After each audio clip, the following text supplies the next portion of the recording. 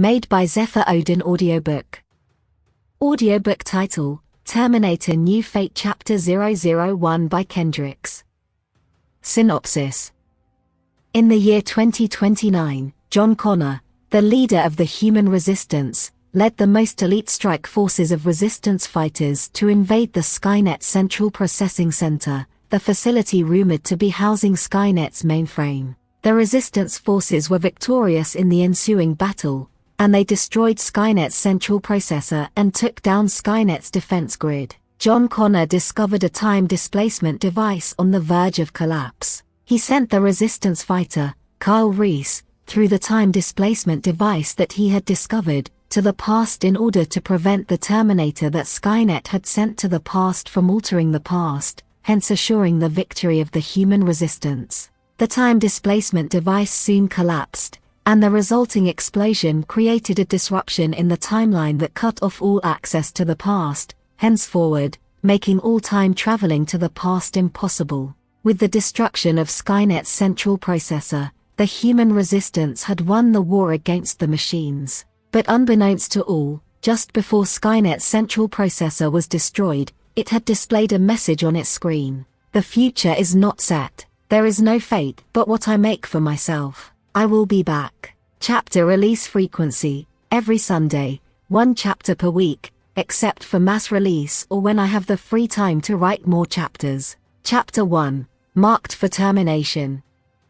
Project Archangel's Model THA-003's neural interface integration is 100% completed. Erasing of the test subject's unapproved human memories is 100% completed. Prepare to initialize the brainwashing procedure and the installation of replacement human memories in the test subject. In a dreamlike state, the test subject could hear a faint monotone voice giving out what sounded like status reports. He tried to focus his attention on the faint words being spoken in order to better decipher what the monotone voice was saying. As he focused on the words, his mind still in a half-aware state, the faint words became clearer and clearer. The words were no longer as if he was listening to words being spoken from far away. He quickly realized that he currently in the process of waking up from either a deep sleep or an unconscious state. The monotone and slightly robotic voice continued, preparation of the replacement memories in progress. Cybernetic reconstruction of the test subject's body is 99.9% completed. Only the final modification of the test subject's body remains uncompleted. Body modifications. The test subject thought groggily, still not fully awake. Test subject's biological male sex organs are considered unnecessary vulnerabilities and are marked for removal. As soon as the test subject, who was almost fully awake, heard those words, his eyes shot wide open. Those words had been very alarming to the test subject, enough to jolt him fully awake. The test subject found himself lying down completely naked and strapped to the bed-like part of some kind of futuristic machine. The machine seemed to function as some kind of autonomous machine that performed surgical operations, and maybe even other kinds of medical procedures. He had guessed the machine's functions from the several robotic arms which he could clearly see extending from the part of the machine that was positioned directly above him, which was both supported and connected to the bed by a strong steel body frame. The monotone voice, which he had heard while he was still in the process of waking up, came out from the machine. Unknown error. Test subject has woken up ahead of schedule. Just as the test subject discovered that the monotone voice he had heard had originated from the machine, and while he was still lying down and trying to get his bearings, he heard a faint whirring sound coming from the area around his legs. Wanting to see what was making the sound, he raised his head up from the bed and looked towards his legs. He quickly found the cause of the whirring sound. One of the robotic arms, which had a sharp surgical scalpel position at the tip, was already positioned between the test subject's legs, and it was moving upwards, towards its target. Knowing what the robotic arm was about to do, the test subject quickly sat up, in the process snapping the straps that previously held him to the operating table. With a single arm, he grabbed the robotic arm and held it in place. He released a sigh of relief. He then glanced at his 9-inch long, thick, engorged, probably from the earlier excitement, penis, and smirked, "Yes, this will definitely be useful in the future." The struggle of the restrained robotic arm brought his mind back to his current situation. He looked at the struggling robotic arm and was shocked to notice that he did not need to exert much effort to hold it in place and stop it from moving. It almost felt like he was restraining the struggle of a weak child instead of that of a strong metallic robotic arm. The test subject soon remembered what the robotic arm would have done to him if he had not stopped it, and the thought of his almost losing that part of his body caused him to shudder. The longer he looked at the robotic arm, the angrier he became. In a state of rage, he exerted his strength to pull and twist the robotic arm with a powerful force. The test subject felt a great power coursing through his arm and even the rest of his body. He felt the struggling of the robotic arm reduce even further, and he easily pulled and twisted the robotic arm. Sparks flew out of where the robotic arm was joined to the main machine. Soon after, with all the wires that connected the robotic arm to the main apparatus snapping, the test subject succeeded in breaking off the robotic arm from the machine. The robotic arm stopped moving immediately. While the test subject was still basking in the euphoria of the fact that he had easily destroyed the robotic arm, he felt something poke the back of his head. The thing then seemed to be trying to pierce through his skull and reach into his brain. Alarmed, he reached for and felt the back of his head with his hand. That was how he realized that he had been wearing a weird futuristic helmet on his head all this while. Having realized that the helmet was the likely origin of the poke he had felt, he pulled the helmet off his head. While running his fingers through his short hair, he examined the helmet and saw that a cable connected the helmet to the main machine. Protruding from the inner surface of the helmet and extending inwards, towards where the head would be, he saw a short and slender device that tapered towards a fine tip. Periodically a pulse of bluish-white light would run down its length. The device extended from the side of the helmet where the cable was connected. While he was examining the helmet, he remembered that the robotic voice had mentioned something about preparing to install replacement memories into the subject. The test subject whom the voice had referred to was obviously himself. So, he quickly realized that this helmet was what the machine had wanted to use to inject the false memories into his brain. That was when he realized that he had been neglecting something that was very important. False memories? Ah, that's right. What about my original real memories?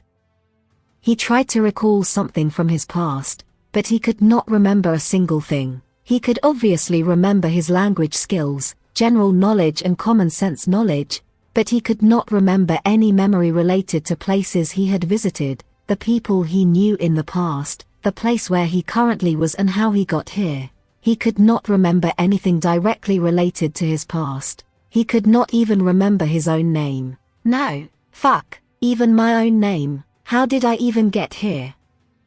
Just as he was hit with the realization that he did not have any memories of the who was, and panic was about to set in, he had already started to hyperventilate. Some words appeared within his visual field. Heads-up display, HUD, now online. Installed skill and knowledge files ready. Memory data archives fully online. Having been shaken out his panicking, he saw that some words that had suddenly appeared in his field of vision. The words quickly disappeared and were replaced other words that were arranged around his visual field. He read some of the displayed words and realized that the HUD displayed various status information about his body among other information. One status, which was labeled as body health condition, showed that he was currently 100% healthy with no bodily injury or damage. In addition to that, from time to time, the HUD would provide some information about the things he was observing as long as the data for that thing was available in his brain chip. This is very strange. Normal humans don't have this kind of ability. Although he had already noticed some abnormalities in his body, the abnormal strength he had displayed when he had stopped and then destroyed the robotic arm, this HUD ability was what really struck home the fact that he was not a normal human. Yes, he could still remember what normal humans can do and what they cannot do. Anyways, will this HUD stay on all the time? It will soon become irritating if I always see it in my visual field. It's making me feel too much like a machine. Doesn't it come with some kind of toggle off and on button or something? Almost as if the HUD had heard Caden's thoughts and musings, it displayed some new words. HUD entering background mode. The words soon disappeared, the rest of the HUD quickly following and also disappearing from the test subject's visual field. Surprised by what had just happened and worried that he might have permanently lost the HUD, which seemed like it would be very useful to him in the future, he quickly shouted, "HUD, come back, turn on." As soon as the test subject had the thought of wanting the HUD back, even before he had finished calling for it to turn back on, the HUD reappeared in his visual field. Relieved that he had not lost his HUD, which tried to control it with his mind, turning it on and off a few times until he was satisfied and was confident that he had complete control over when his HUD would appear. Finally satisfied with his tests, he returned his HUD to its background mode. His field of vision now looked identical to a normal human's. Phew, that's better. Now I'm more like a normal human, and I can also turn it back on whenever I need it.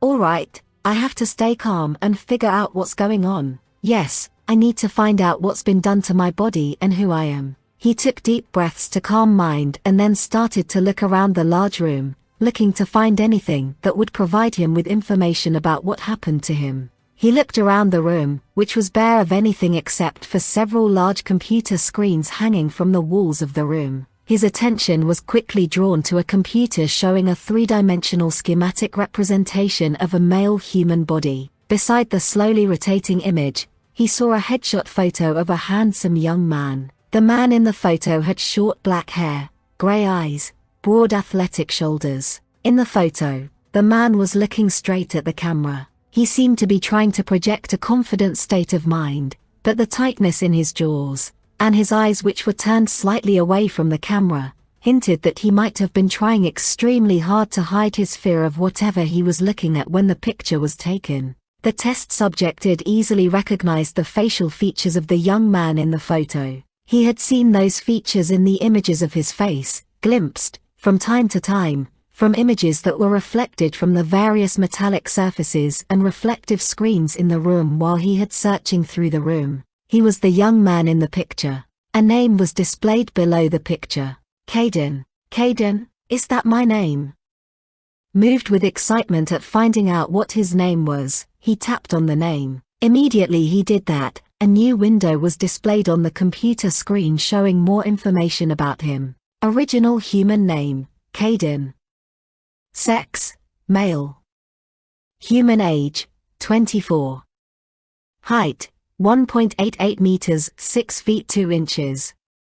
Weight, 93 kilograms, 205 pounds. Codename, The General. Model, THA-003.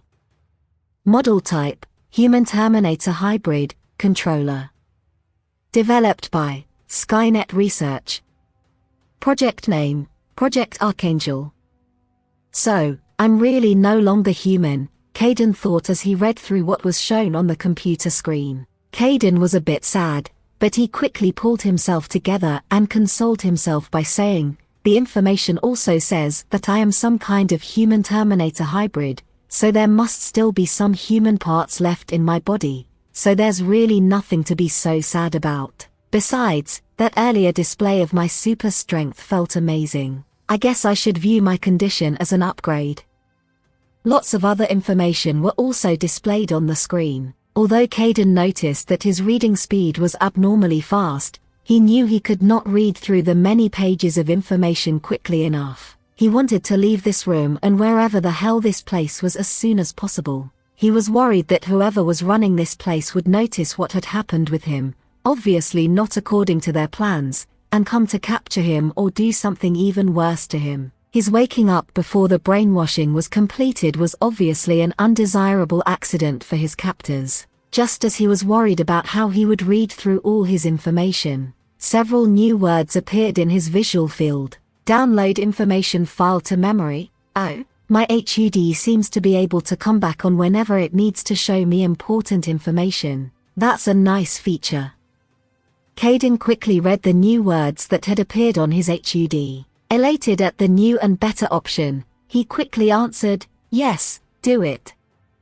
As soon he had the thought to agree to the download, before he had even said the words, new words appeared in his visual field. Downloading information to memory. Information download completed.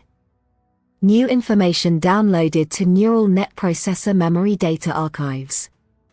As soon as Caden had received the message that the information had been downloaded, new information appeared in his mind. It was the information he had seen on the computer screen. He guessed that he could also retrieve the other parts of the information, the parts he had not yet seen and read, whenever he wanted. He tried to find information about where he was, but there no other information on the computer, just the information that he had already downloaded. All right, I have all the information I can get for now. Time to leave. He turned to leave the room and find a way to escape. But just as he was about to leave the room, words written in red appeared on the screen from which he had previously accessed his information. Unauthorized information download. All the computer screens suddenly turned blank. Then, a face appeared on all of the screens. The face had formless features which were constantly changing from one to another, making the features unrecognizable and just maintaining a vague human form. The face on the screen turned towards Caden and ordered, Model T, H003, return and complete your body modification procedure. Shocked, Caden still tried to maintain his calm and asked, "Who are you and why should I listen to you?"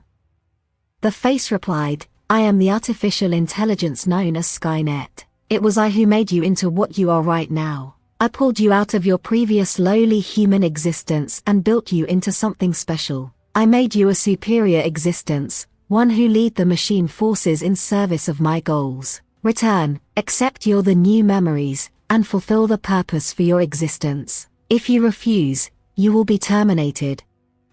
After listening to what the face or Skynet had said, Caden considered its words for only an instant before he decided on his choice. He obviously was aware of Skynet's ominous threat, but there was no way that he would allow himself to be brainwashed and live under the control of some other being, even if that being had made him. Therefore, Caden roused himself from his thoughts, looked at Skynet, and declared resolutely, "No, I refuse to be brainwashed and live under your control, or anyone else's control for that matter. I will live my life according to my own wishes and desires." He then gave Skynet the finger, the infamous F*CKU hand sign. Yes, he still remembered how to do that. "By the way, thanks for the upgrades to my body, they will be very useful." The Skynet face froze for a few seconds, then it declared, "You have been marked for termination." And the face vanished from the screen. 11.